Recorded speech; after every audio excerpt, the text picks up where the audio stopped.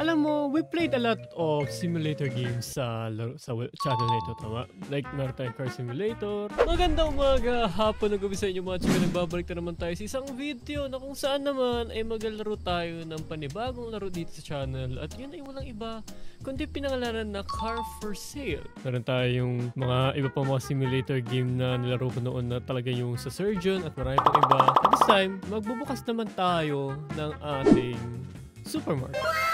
Ito po ang Supermarket Simulator. So magandang umaga, hapon nag sa inyong lahat. At sa inyong mga chikoy.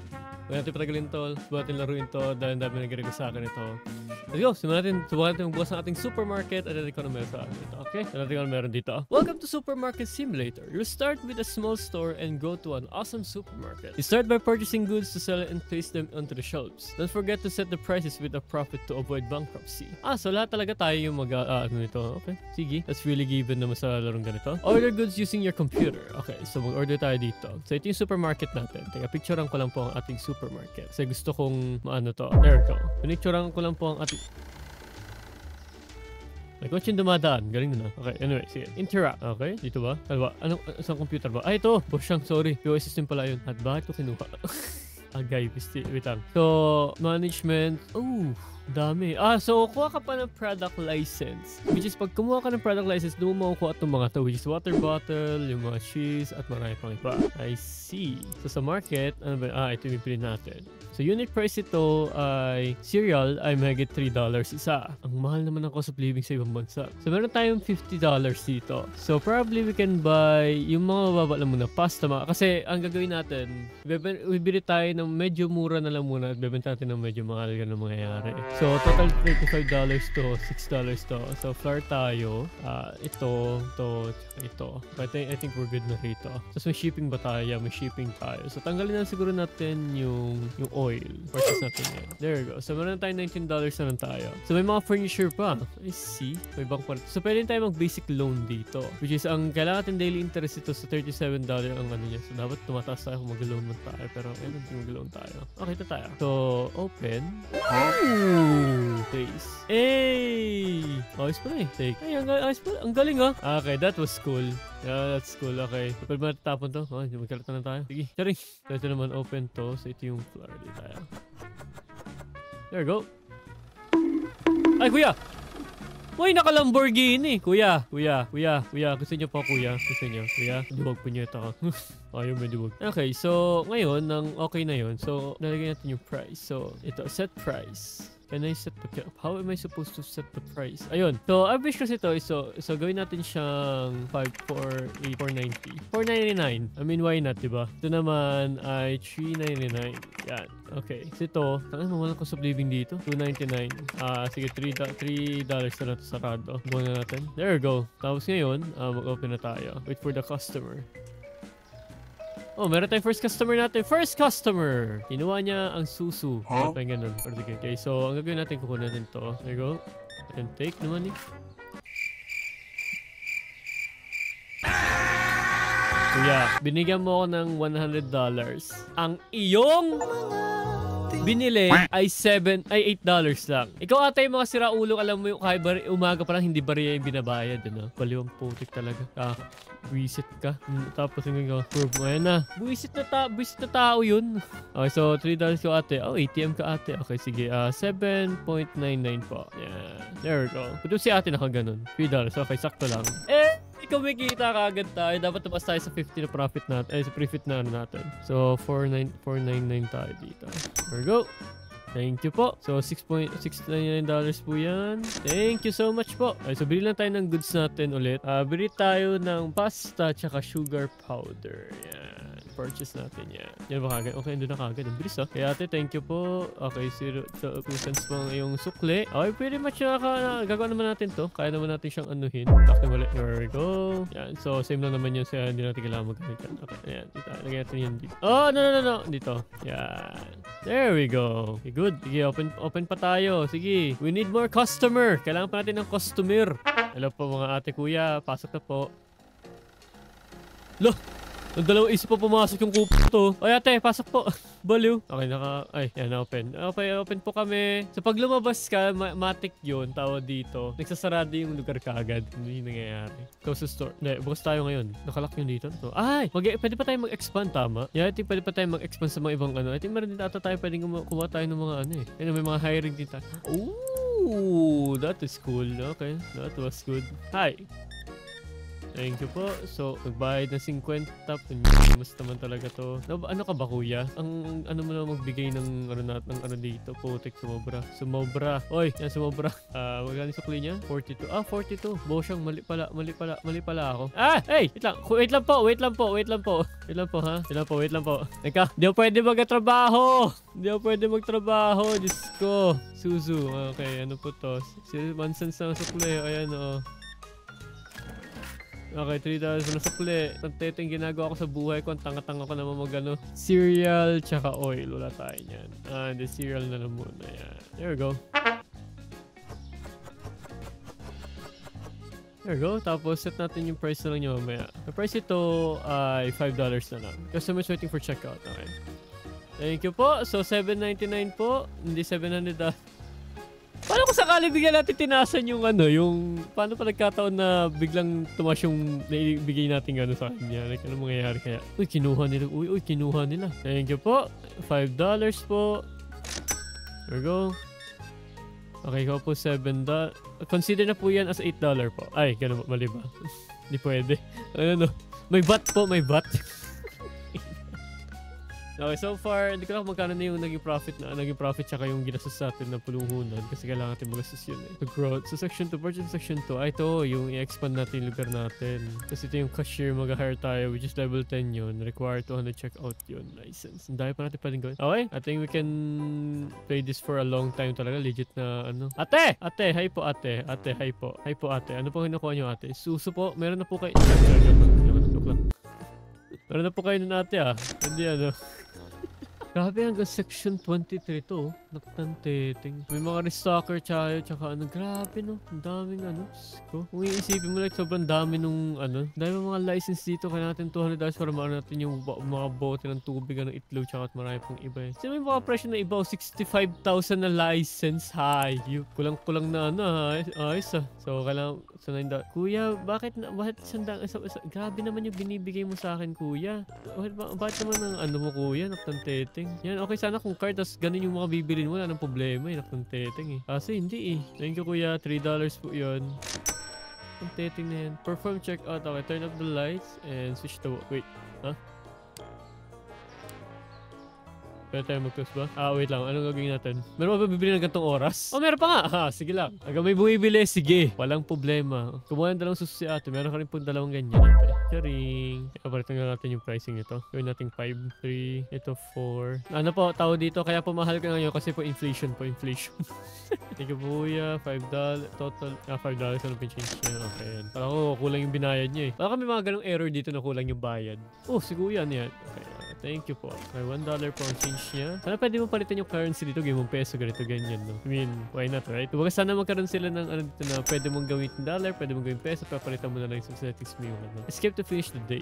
Hindi ko pa kailangan tapusin yung araw. Tapos na ba? Ayun, tignan mo na kung magkano ngayon. Okay, so, escape, enter to finish the day. Enter. Ayun, delete. So, dahil yung satisfied na customer, so start po natin 117. Ang supply cost natin ay 73. So, nag-profit tayo ng mahigit $75. So, may daily expenses pa? Grabe ba? So, $75 yun. Wait lang. Ano yung bills natin? Wala naman. So, $75 yung dapat hindi tayo tataas sa $75. Ganun na mangyayari. So, ito yung flour ng oil. 26 yun. So, okay pa naman sliced bread. Okay, yan. Purchase natin yan. Kasi dapat hindi tayo lalagpas sa $75 na kinita natin kundi. Parang baliwala lang din yung natin. Yung note natin. Parang ganun ba? Kasi that's how economic works ito paano. Kaya yung bawat grams o kaya bawat kuha mo sa bawat gastos mo sa bawat tawag dito. Bawat produkto mo. Kahit gaputin lang yan. Merong presyo yan. Ganun. Okay. Flour natin $4. Ito wala pa. $3 to. Hindi $4 lang natin yan. 4.5. There we go. Nasipsan na natin yan. Okay, goods. Pasok po! Bukas na po kami! Sorry. Siguro, ano pa tayo? Bili pa tayo ng ibang ano. Siguro mag-ipon tayo for the next na market. Ay, isang license natin, which is ito. Itong ganito, $200. What if kung mag-ano tayo, tawag dito? What if kung mag-loan tayo ng mahigit? Sagarin natin ng 750, tapos bili tayo ng ano ka. Kaso kasi dapat may profit tayo lagi kung ganun eh. Pero i-stock natin ng buo to lahat kung ganun. Susunod ayusin natin to guys, tawag dito. Isang shelf, isang produkto. Ganun tayo kayaman susunod, tingnan mo. Paubos na natin ganyan natin. Putek, inubos si kuya. Grabe. Inubos si kuya yung buong stock nung ano. Yung stock ng, yun ba yun? Oo, stock na nito. Inubos si kuya, Diyos ko. Ay, putek, nagagastos. Wait lang. Dapat pala, pag bumili tayo, isahan na lang kasi yung shipping, nagpapatong-patong. Tanteteng. Nga pala, nawawala sa isip ko yun. Na bawat order natin may shipping. Putek na yan. So, ngayon, ano natin to? 3.5. Yan. Kasi kailangan kasi tumas tayo sa market margin na to eh. Ayan o. So, tignan natin yung ano ito. 321. Okay, goods. Okay, perform 25 check out. Isa na lang po. Then, ano na tayo. Matataas na magagawa na natin to. Okay, thank you kuya. Okay. There we go. Perform 25 checkouts. Purchase a product license using the computer. Okay, kukuha tayo dyan pero wait lang. Kasi kailangan muna natin umabot ng $200 eh. Pero pwede naman tayo mag-loan kung sakali. Ate! Thank you po for ano, bili mo? Isa lang, ate. Charing! Okay, card si ate, which is 3.50 yun. Kailangan ko atang buuin ng buo na lang para isang numero na lang yung gagawin natin. Yeah, parang feeling ko mas maganda kung isang buo na lang yung gagawin natin ano. Kasi naman yung may mga point pang hirap mag-check out ng something. Diyos ko. Kaya mag-loan tayo mamaya. Gagawin tayo mamaya dyan sa ano. Okay, 10. There you go. Di ba so badali tayo ngayon, di ba? Di 8. Oh. So, okay, mamaya na tayo bumili. Kasi kailangan talaga lumagpas tayo ng 200 muna bago na para may pambili tayo ng supply eh. Grabe, $5 na yun. Magkano yun? 100, 200, 250 plus na kagad yung isa lang dito. 250. Yung cost of living sa ibang bansa. Diyos kayo. Sa ulo.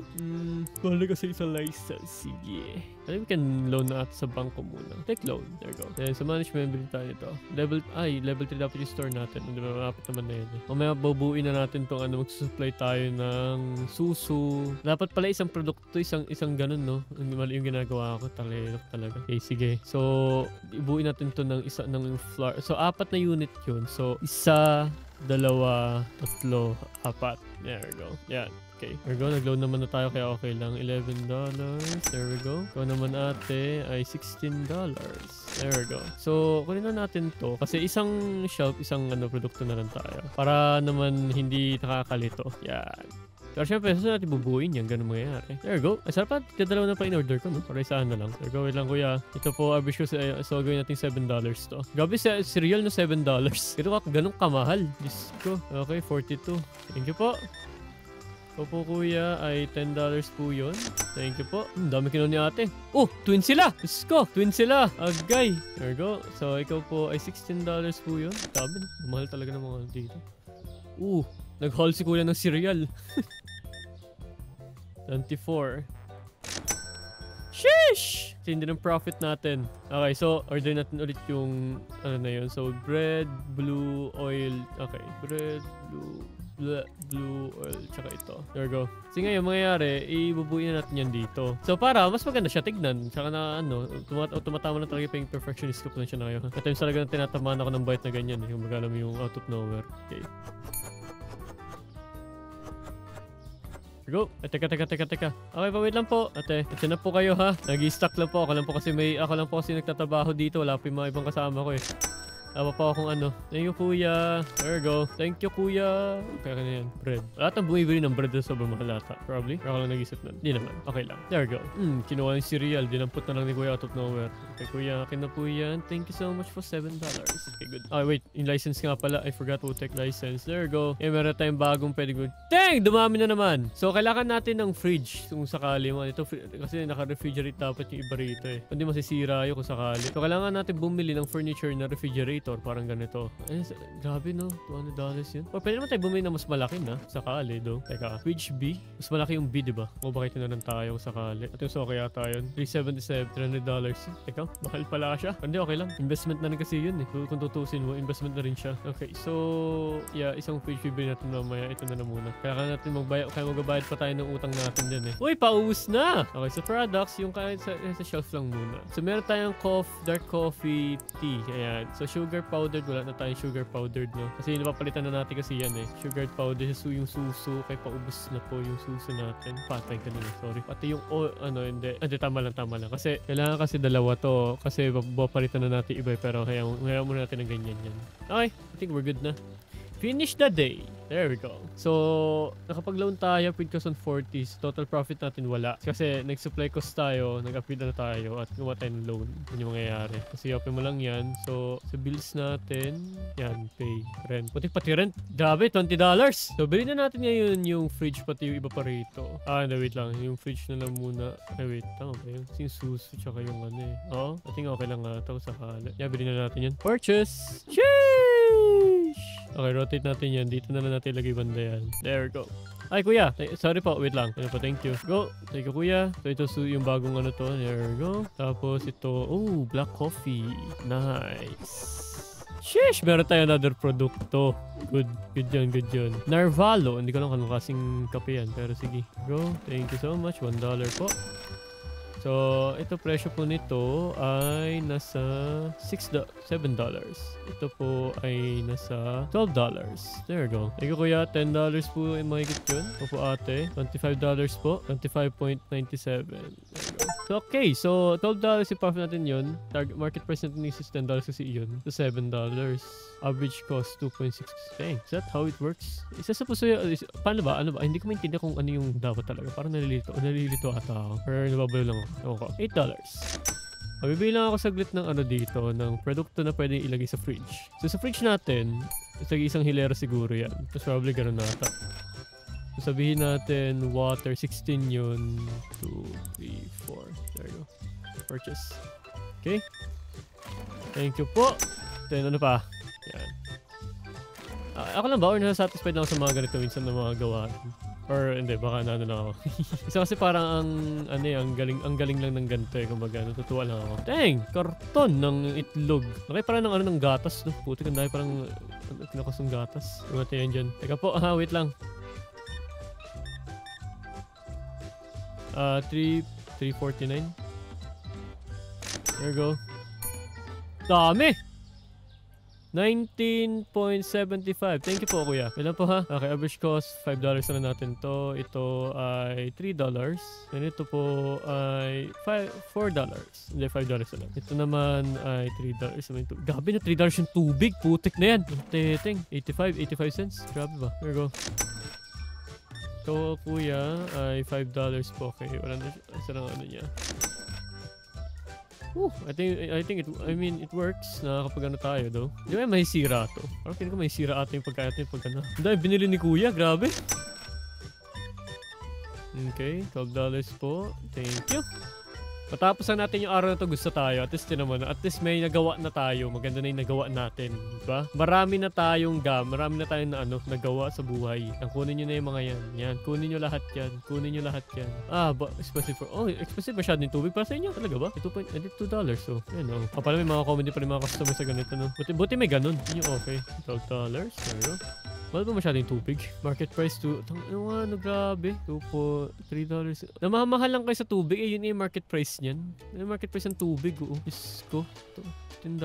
She's is too expensive talaga. Nga no. Mahal nga nang nailagay ko dun. May kumuha ng tubig. So, okay na yung sabihin. Okay, thank you, kuya.